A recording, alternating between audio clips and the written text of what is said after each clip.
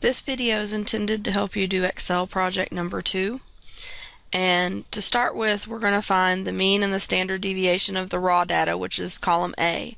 So remember that all you do for mean is to do equals average, parentheses, highlight all of the data values, and there are a lot of them.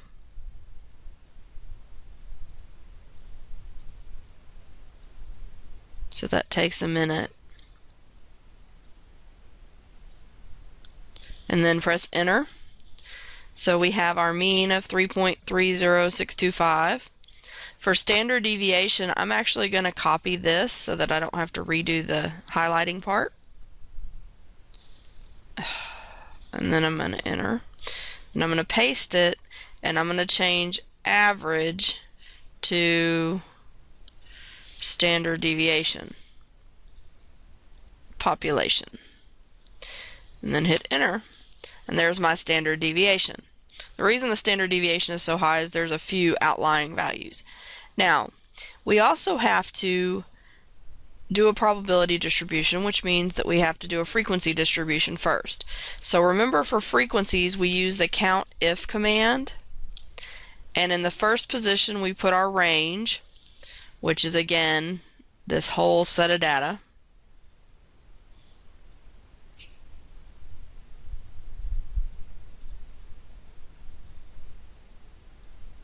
Which I should have just highlighted. There we go.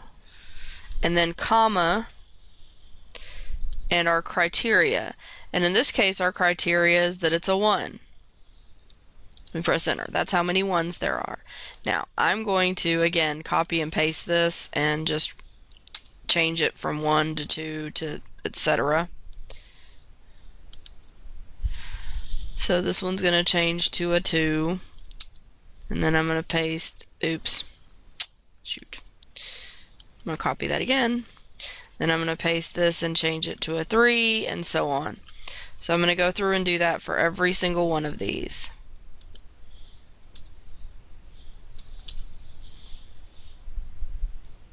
As you can see, I've done everything, and from 10 all the way down to 19, there are none of each of those numbers. The majority of our numbers are between 1 and 5.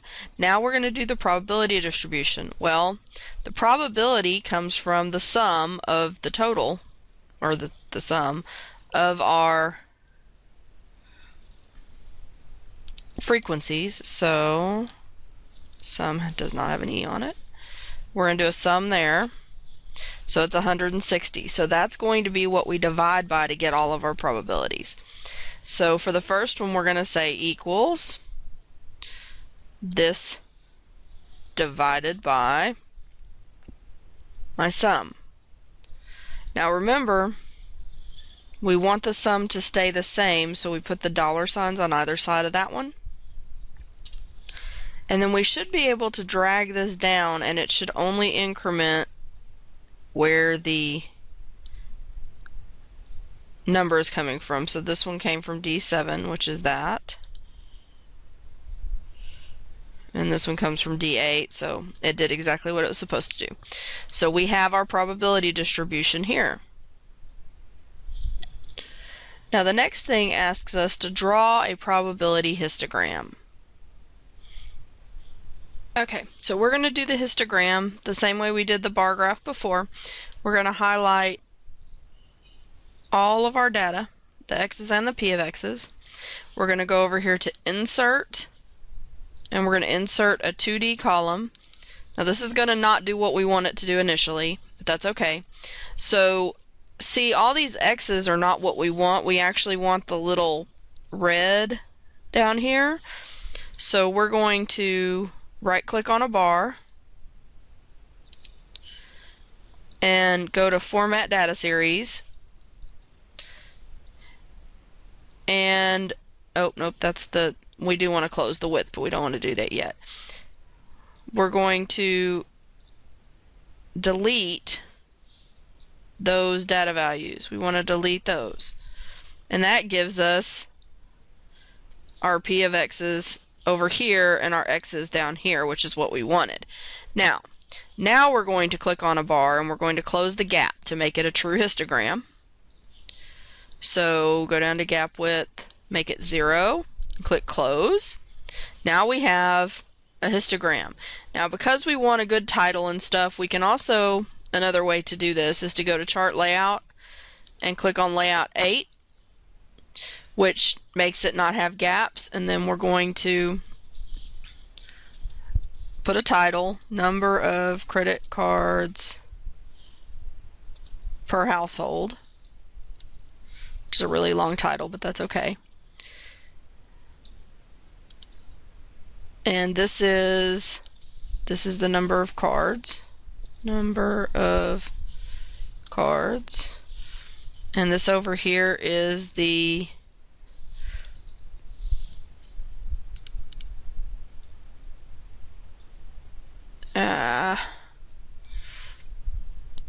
probability of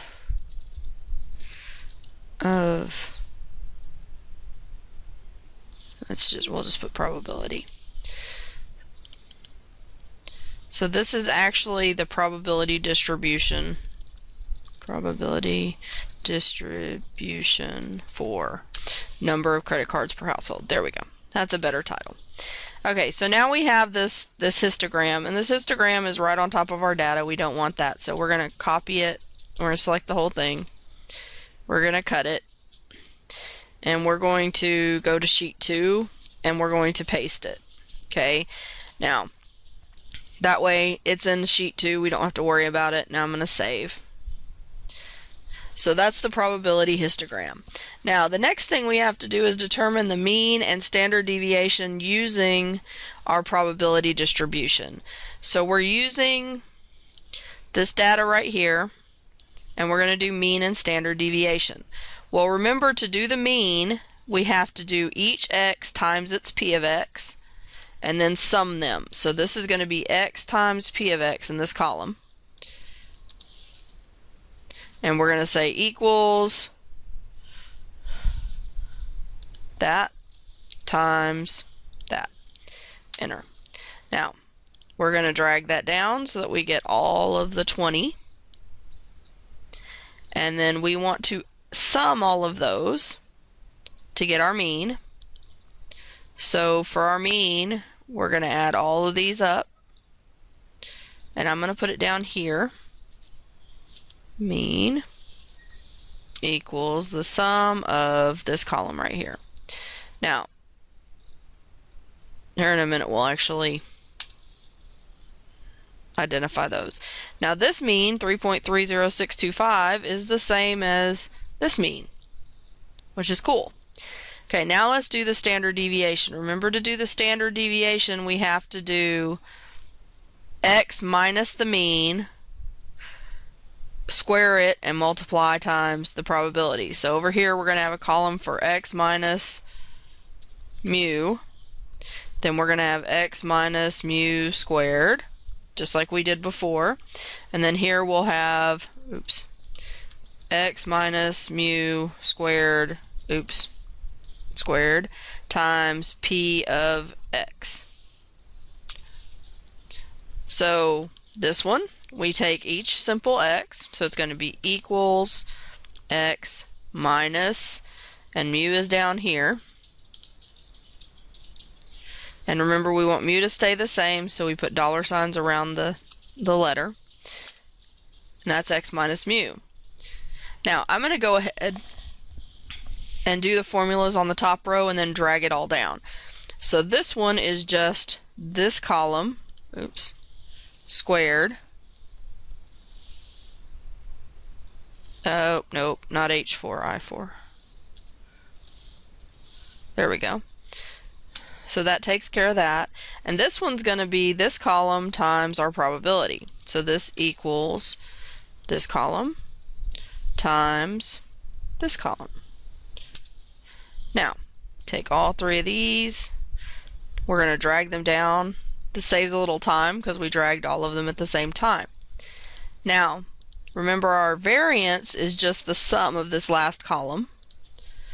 So I'm going to put variance in this variance, and that equals the sum of this column right here.